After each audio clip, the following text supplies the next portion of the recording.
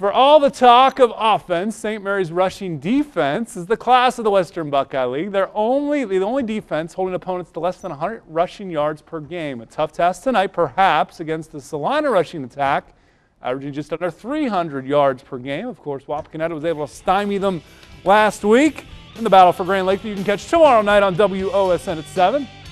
How about the Rough Riders, Sean Perry, FCA leaders leading the way or following his leaders, that offensive line down inside the 5, and that sets up this.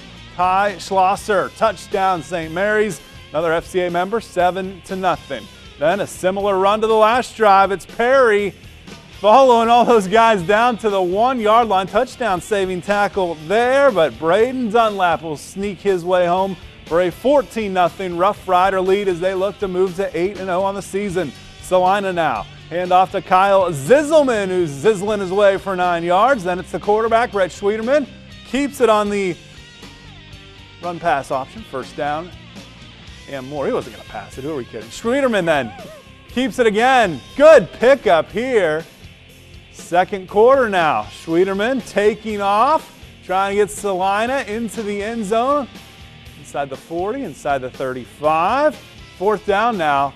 The pass is tipped to Eddie Fowler, who takes it all the way for a pick six. 21-0. Rough Riders could be a Layfeld Industrial Supplies and Welding top 5 play next week. We will find out then.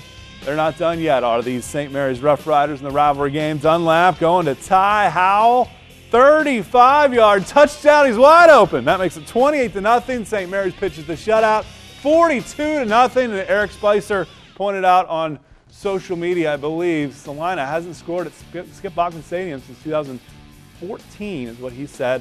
And of course, this is the last meeting between these two teams at the Skip. 8-0 Rough Riders.